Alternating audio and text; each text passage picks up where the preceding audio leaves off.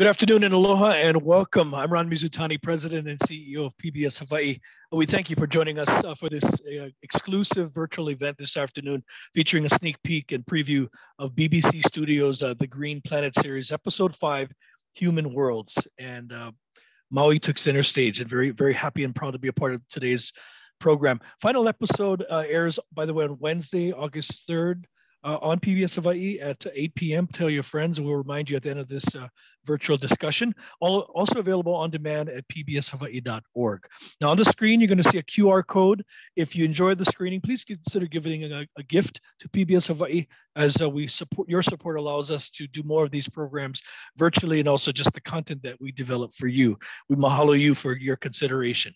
All right, joining us on the panel this afternoon is Councilmember Shane Sinsensi. Thank you, Councilmember, for joining us. It is a pleasure to have you here, sir. Adam Knox, Maui Invasive Species Committee Operations Manager. Adam, thanks for joining us. Asia Akuna on the front line, all the way in Hana. Hana Miconia crew leader, also from the Maui Invasive Species Committee. And Hank Oppenheimer. Hank, you look a little different with that beard, your COVID beard no longer there. Maui Nui coordinator for the Plant Extinction Prevention Program. Thank you, Hank, for your good work. We want to appreciate all of you who have already sent your questions in. We're going to try to get to as many as possible. Before, I'd like to lead off with Tea, though. Tea Penniman is the Invasive Species Committee's acting manager out on Maui. Provide us a brief summary, if you will, or overview, introduction, Tea, of this miconia plant that it continues to wreak havoc in many parts of Hawaii, especially Maui. Sure, thanks, Ron. And as folks saw in the video, miconia poses a huge threat to our native forests and watersheds. In addition to its giant leaves that shade out our native species, a single plant can produce millions of tiny seeds each year that can live in the soil for up to 20 years. Miconia is also super shallow rooted, quickly taking root in disturbed areas, which can actually lead to landslides. So just a bit of history. Shortly after it was discovered in our Maui forests, a full-time miconia team was created to find and remove these plants. An informal partnership of state, federal, county, local agencies sprang up that eventually morphed into the Maui Invasive Species Committee with an expanded mandate to work on other invasive plants and animals. But miconia remains one of our highest priority species for working on. You'll hear from our panelists about some of the techniques and strategies that we've developed over the years, why protecting native species and places is so important, and why we remain hopeful.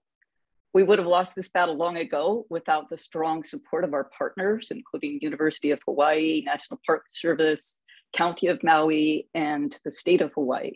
Also critical to our success are community members who allow us to work where they live. And most especially, we're so grateful for the work of those who are in the forest 5 days a week, showing what Hawaiians call aloha aina, love for and care of the land. Yeah, thank you very much for that overview. It helps a lot. Some folks don't even know that miconia exists in Hawaii, but it's been here for quite a while. Councilmember, if you don't mind, you've been a strong advocate of this effort in East Maui, and you've seen the miconia scale infestation from the air and certainly on the ground, the hard work that the team is doing. Why do you see this as a priority? Why does the county see it as a priority? Mahalo, Ron, for that question. And yes, legislatures, we recognize the importance of the East Maui watershed to our very survival. And we look to protect over 100 acres of native forests, including over 400 miles of freshwater streams. Just the sheer amount of surface water that's generated from this watershed is one of the largest suppliers of water and provides billions of gallons of water for domestic use and for agriculture use to the central plains of Maui. And so this invasive miconia plant, if left unchecked, can easily deprive the watershed of water, especially when it sucks it up for itself. And our watersheds are water banks that our future generations will rely upon for their survival. And with impending climate change projections and resulting droughts, it is critical that we rid this invasive plant now from our native forests. So we just cannot deplete our water resources that are currently found in our streams and in our aquifers. Thank you, Councilmember. I want to jump to Asia because you, Asia, are in Hana this afternoon and on the front line every day. What was it like to see a piece of your world being shared with the rest of the world? Aloha, Ron. It was exciting, a little bit nerve-wracking, kind of scary, like, don't want to be in the light, but really hopeful that we can shine more light and bring more people into, conservation and preservation. So it's really awesome experience. I bet it was. Adam, if you don't mind, I'll jump to you as well. No other island. I mean, every island has this. Hawaii Island certainly does, but East Maui especially, such a large area. Now, based on your experience, what do you see as some of the biggest challenges, and what makes you have that hope in being successful? Thanks, Ron. I guess you could say we're locked in a botanical arms race against this plant species across thousands of acres. And it's working against us 24/7, 365. So we have to be really clever and persistent about how we do this work. Ben Franklin's adage of, the ounce of prevention is worth a pound of cure definitely applies here, and that the more time we can buy ourselves through prevention of further spread, the better chances we have at preserving the ecosystem that is intact. And I'd say I'm really hopeful because in the 30 years or so that Maui conservationists have embarked on this mission to fight the spread of miconia, we've managed to keep it from spreading island-wide on Maui. And in that time, new technologies and methodologies have been able to be developed to improve access to these plants, especially in hard-to-reach areas. We've spent years pioneering ways to do this work through research and development. And the ballistic herbicide delivery method is just, one example of that, that's featured in the Green Planet episode here. We're excited about new things coming into the pipeline. For example, we have a collaboration with Hilo where we're going to look at machine learning to take lots of high resolution aerial images and run those through a computer to detect miconia. So that helps us refine, how we do the work. We're also really excited about the gregarious caterpillar being released into the infestation, since that little caterpillar can eat the miconia all the time, whereas we can't. So we're really excited, really hopeful. There's lots of things out there in the future. There's no telling what it'll hold for us to discover. Yeah, thank you for saying that, Adam, because there's, sometimes television, you can only take so much of a story and share it. And frankly, visually, that was fun to look at. It was amazing to watch this herbicide effort or going on, but there's way more happening than just that from the sky. And I want to make sure we clarify that. And I'll get back to you in a bit, but Hank, you've been doing, speaking of 30 years, you've been doing this great work for decades. Why do you have hope, Hank? And when you look at one plant, because all the plants in Maui, but one plant can really make a difference. And in this case, it can be devastating. Well, yeah, thanks, Ron. Like I say in the episode, all plants are important and they're part of ecosystems and plant communities that sustain us. They're our watersheds, and they're important not just for that, but biologically, botanically, culturally, as well as economically and for a livelihood. So it would be foolish, I think, to let any plant species go extinct.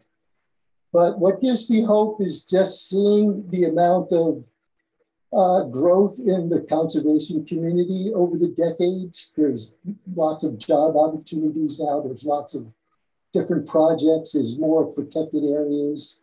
So it's really hopeful the trajectory is, optimistic.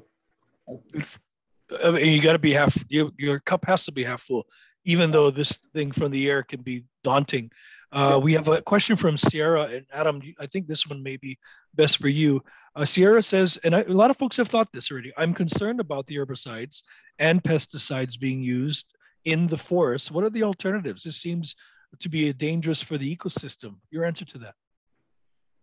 Yeah, no, I can fully appreciate the concern, and obviously none of us want to, we all want to minimize our use of, chemicals, pesticides, herbicides, but, for a large scale management for some invasive species, especially ones that are very difficult to reach areas, we sometimes have to resort to chemical methods. And we're using very small amounts. These are very targeted small amounts. It's probably hard to tell, but in the episode, the paintballs that are coming out are about the size of your thumbnail. They're very small. So we're very precise and, try to minimize our chemical control. And on the flip side, we are able to do a lot of manual control. As you'll see, Asia and the crew in the episode are out, every day, day in and day out, pulling plants, and that's what it takes. So we do the best that we can with the tools that we have, and have the best outcome. Thank you, Adam. Asia, about that, I mean, that seems like it's pretty labor intense, but to pull each miconia plant, what are you thinking each time you pull? It's a good feeling. You get that feeling of satisfaction, because this plant's not going to grow anymore. And when we're all working together, on big areas where we're all pulling plants and they're all hung up in the trees, and it's just like Christmas, and that's kind of a good feeling. Just knowing that that's how much you got in one day. If we had way more people, we could just do way more. Well, speaking of that, Alicia is asking, I'm not sure who can answer this question, for residents of Maui, is there a way they can help volunteer, mindful practices that they can do when they're out in nature? Who can answer that question best? Volunteer. I can take a stab at it. There are volunteer opportunities with, say, Maui Nui Botanical Garden or Haleakala National Park, Native Hawaiian Plant Society, but everybody can do something individual, like cleaning your boots before and after you go hiking, so you're not dragging seeds or other pathogens from one place or another. Something really basic and simple, but it's really, really effective. It's the small things that we can all do when we're up in the mountains. Adam, it's good to hear that people are willing to go out there and help. Do you suggest, we're not suggesting anybody go rogue and start pulling plants, but what is the best way that you think folks can help? Well, yeah, it's great. And I'm glad there's a lot of interest from the viewers. And I think the first step really is just to get informed and educated. And, I think going to the mauiisc.org website is a great place to start to understand our species that we work on, and then other invasive species issues. So there's a lot of ways to get involved. And I would say, just in the short, that would be a good place to start, whether it's career opportunities or potential volunteer opportunities or educational opportunities through schooling, because we do visit schools as well. I would direct viewers there for a start. Good. Councilmember, you were up in the sky. You've been out there firsthand. You've boots on the ground, literally. What are you seeing out there that kind of left the image and left really a feeling inside your in who you are? Mahalo, Ron, for that question. And you're right, that was definitely an experience to remember. I was able to participate in one of the recent aerial ballistic operations in East Maui. And so I did see how specific concentrations of the invasive miconia were inaccessible to the ground crews, especially in the thick hau forests of Nahiku and along the steep cliffs of Hanabi Valley. So, the ballistic was, what I saw was the only way to really target some of these. And a lot of these miconia were starting to go beyond that level where it's starting to really reach the native forests at certain elevations. So I just wanted to thank all of the crews that are out there.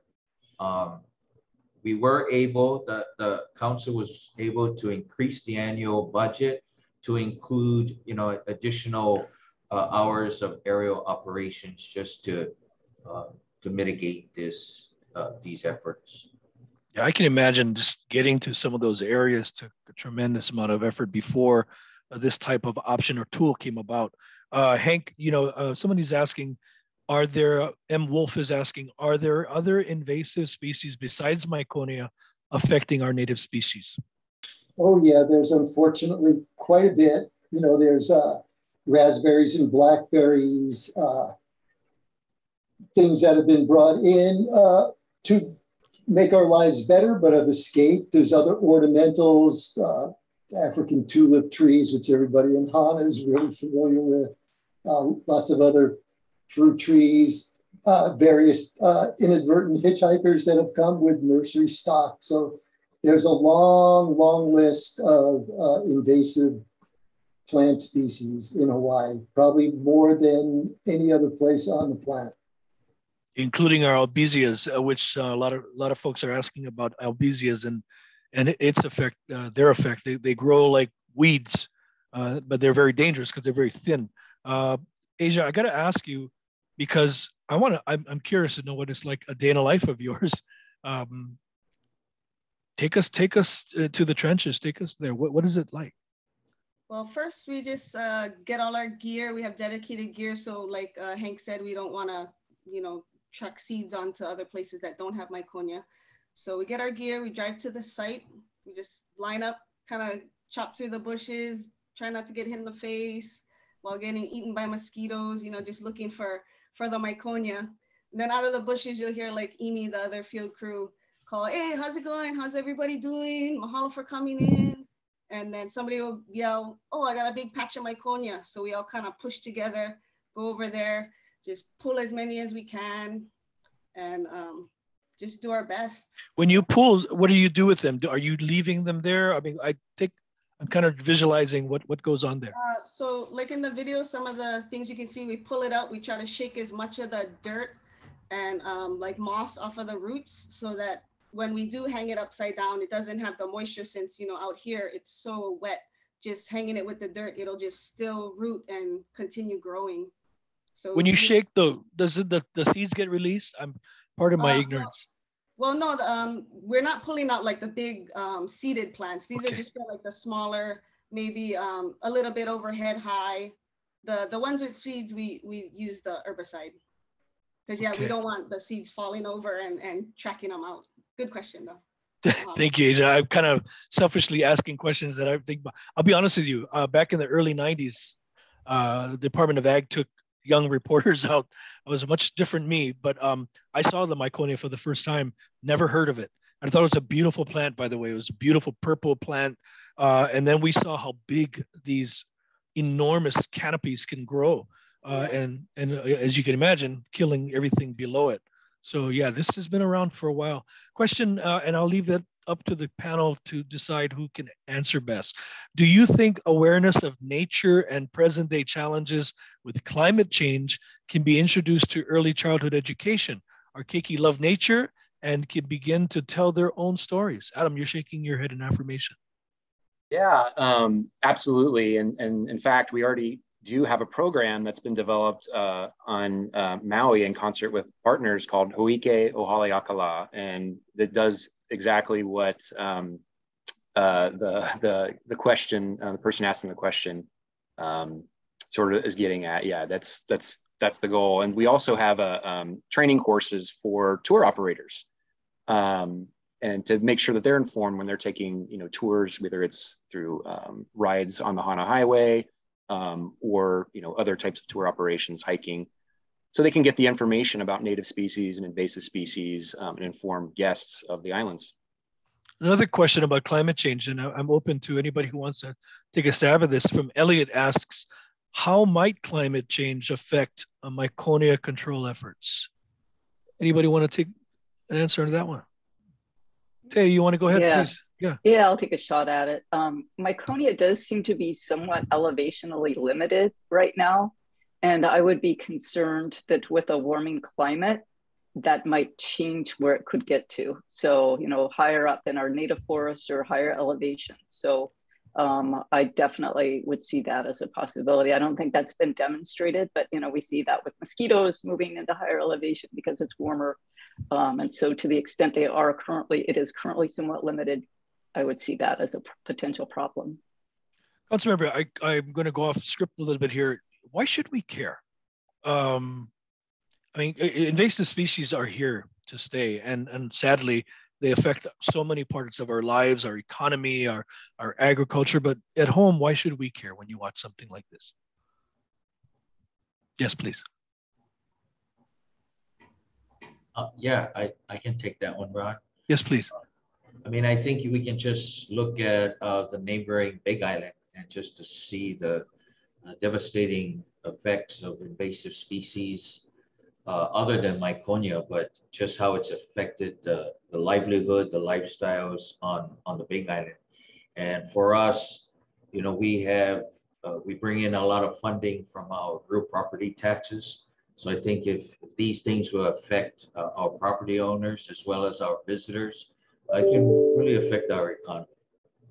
Yeah. Adam, would you agree that when people ask you, why do you do what you do? Why should we at home care? Yeah, it's a great thing, a great question. I mean, you know, there's definitely, you know, an argument to be made, obviously, for preserving biodiversity. But I think, and I'm sure Hank would agree, that the ultimate denominator here, especially in these high islands, is water. Being able to capture water effectively in a watershed is tantamount to our survival here on the island. And maintaining a healthy ecosystem with plants that have, you know, a healthy root structure, that are not all the same, you know, root structure, the same canopy build where they're shading out everything else, is really important to maintain the health of that ecosystem so we can continue to catch fresh water. Hank, same question. Why should we care?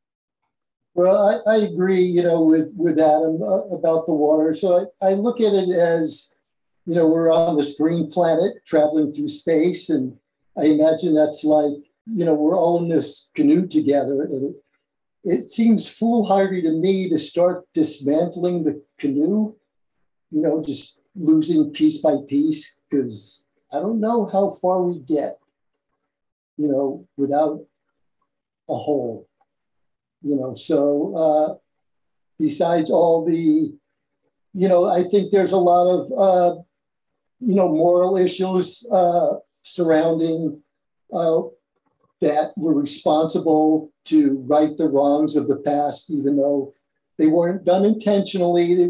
But as a society, we've been careless and reckless.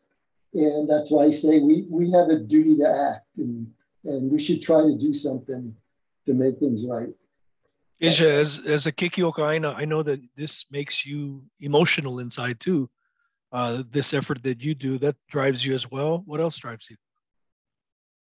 Yeah, just being on a small island, you know, we're all connected.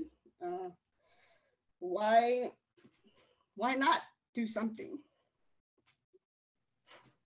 You know, we know what happens when nobody cares. You know, you gotta make sure the kids understand that and have a place where they can go, you know, to feel that. Sorry. No, I appreciate you being transparent. I mean, tell us why you're feeling that emotion right now, Asia. You know, I have kids, and I want their kids to be able to raise their family in that same environment and not have to struggle, go out, but just to have those same upbringings. And for me not to do anything would just cannot. It's part of kuleana, isn't it? Yeah. Part of responsibility. More of a comment from someone saying, MISC, BISC, OISC, KISC, don't give up because you're not alone. There are currently local crews removing miconia in the Society Islands, the Marquesas, Australia, New Caledonia. I mean, there's a lot of efforts going on, similar efforts where miconia populations continue to grow. So this person is saying, keep up the fight. Knowing that. There was one question, I'm so sorry. How can other islands invasive species committees, because there are other counties that have this, get approved for ballistic control of miconia? Is that something this panel could answer? Adam? Yeah, absolutely. Yeah, we actually already do. And so, yeah, each island has, you know, is affected by miconia in different ways in terms of the size and scope of infestations. And there are active efforts with HBT, as we call the ballistic technology, with the herbicide on Oahu and Kauai in particular. and with interest also on the Big Island with our partners, the other ISCs. So that we already have that that collaboration going. And so they're doing it in different ways as well, but not necessarily from the sky, or is that what they're? No, just they have different infestations. They're in different zones, but they have the same problem where they have plants that are inaccessible relatively, on foot, and so they need this tool to be able to access these plants that are in remote areas or very dangerous to walk areas. That's where the helicopter comes in, just like you saw in the episode. So yeah. Okay, I got a science question here. Somebody help me here. In photosynthesis, carbon dioxide is absorbed by plants and oxygen is released. Wouldn't the increase in the numbers of plants help deal with climate change by absorbing carbon dioxide and releasing oxygen, helping cleanse the atmosphere? This person clearly knows science, but there's opposing views here. Who can help me on that?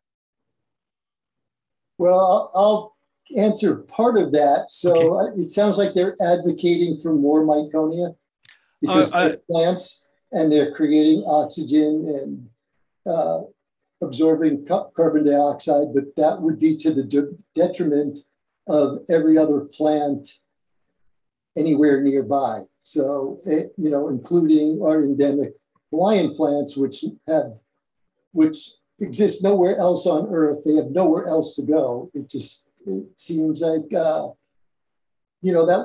it sounds good, but not really when you think about it a little more. And those monotypic stands of miconia are not really efficient in recharging our aquifers.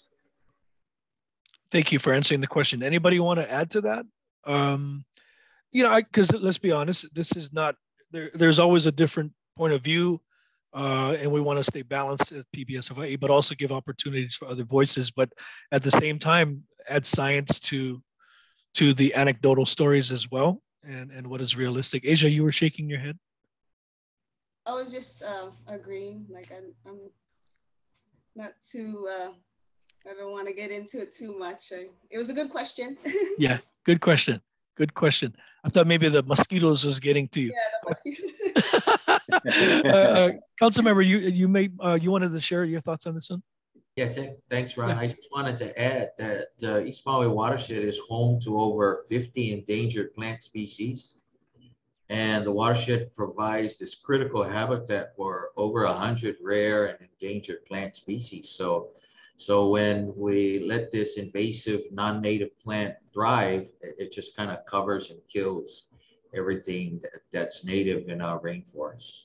It's almost like you wrote this question, or it's a comment, Councilmember. Somebody just said, by replacing native forests, including endemic plant and animal species, but also ancient Polynesian introduced plants such as wild bananas, breadfruit, miconia, and other invasive species are really eroding our cultural heritage as well, not just the plants. And Asia, somebody just said, right on, Asia, we need people like you. So somebody acknowledging you. Tia, I saw you raise your hand. Did you want to add to the answer to the previous question, Tia? Yeah, thank you. I think I would just add, as Asia mentioned, it's really about connection and pilina. And the plants were the first colonizers in the islands. They came long before the humans were here. They made it possible for humans, for the Polynesians, the first Hawaiians, to land and survive and thrive in the islands. Another point about when we change our ecosystems is we've talked about miconia being shallow rooted in places like Tahiti. Because they're shallow rooted, whole sections of the land have slid off. Our native species are good at helping our coral reefs be healthy. When we have that sedimentation, that runoff, it's not good for the coral reefs. So even if you're only a water person or a marine person, you want healthy native forests for healthy coral reefs. Good.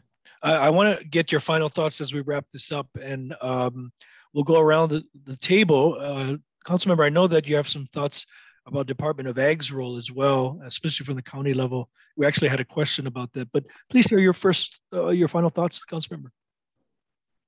Mahalo, Ron, for the question. And yeah, we had a a question about how is this going to affect the newly formed Department of Agriculture. And to that end, water is going to be crucial in the success of the new Department of Agriculture. We've done it just to boost our food security here on the island. And so currently the transport of water from East Maui watershed is within these old sugarcane plantation ditch systems, and they leak and they waste water. And so with the impending climate change projections, including currently farmers upcountry are on a water restriction right now. And so we cannot have farmers to be either killing their crops or ranchers not watering their all of the animals. So I think it's going to be important that we invest into our watersheds so that it's healthy and so that it can sustain us. Thank you. Yep. Water is life. Water is life. Adam, your final thoughts today. Thanks, Ron. I guess I would just say that I feel really lucky to work with some of the best people on the planet, both in the air, as seen in the episode, and on the ground. And I just feel really lucky that we were able to share some of our unique experiences with the world in the episode, and hopefully your viewers really enjoyed it, and that we were able to, I'm hopeful we were able to demonstrate that teamwork and an open mind in particular can definitely lead to extraordinary outcomes. And that, I guess you could say we're really only limited by the boundaries of our imaginations. Nice, nicely said. Hank, your final thoughts on work that you've been doing for decades finally gets some national world attention. Thanks, Ron. Well, the PEP program has staff on all the islands, so I want to give a shout out to all the other peppers because they're all doing great work. And I also want to acknowledge all our partners and collaborators, all the landowners, large and small, funding agencies. Just there's the beautiful thing about the PEP program to me is kind of similar to what Adam said. We get to work with so many different people.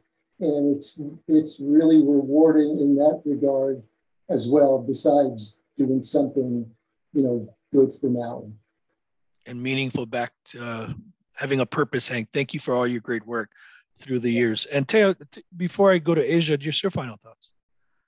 Yeah, thanks. I think I would echo what Hank had to say about it really being a collaborative effort. And we stand on the shoulders, for sure, of those who came before, people who recognized this as a problem, called it out, found the partnerships to make it happen.